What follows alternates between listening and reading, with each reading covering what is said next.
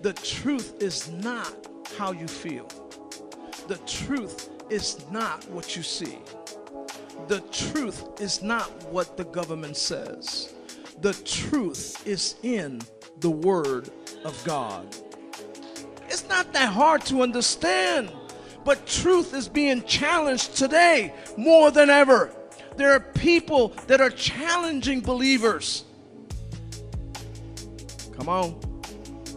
Oh, well, you know, this and that and the other. Please don't talk to me about all that nonsense. If you don't know the Word, shut up. Well, I didn't mean that. Yes, I did. I sure did. Let go of your feelings and emotions. Right now, they're trying to brainwash us and throwing stuff to us and trying to force us to believe things that are not biblical. So the issue is that Christ is the truth. He said, I am the way, the truth, and the life. There is no other truth but Christ.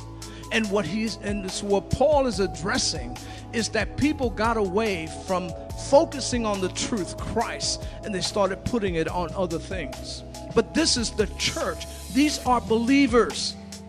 And they are more focused on I'm of this guy, I'm of that guy, and so on. And Paul says, wait a minute, is Christ divided?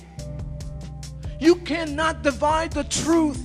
The truth is the truth. Now we can have opinions, but that's all it is an opinion. And if you want to live your life by opinions, my friend, that's a hard way to go. So he was saying, be of the same mind. So now how is that possible? Again, knowing the truth, knowing Christ, what he says. Come on, somebody.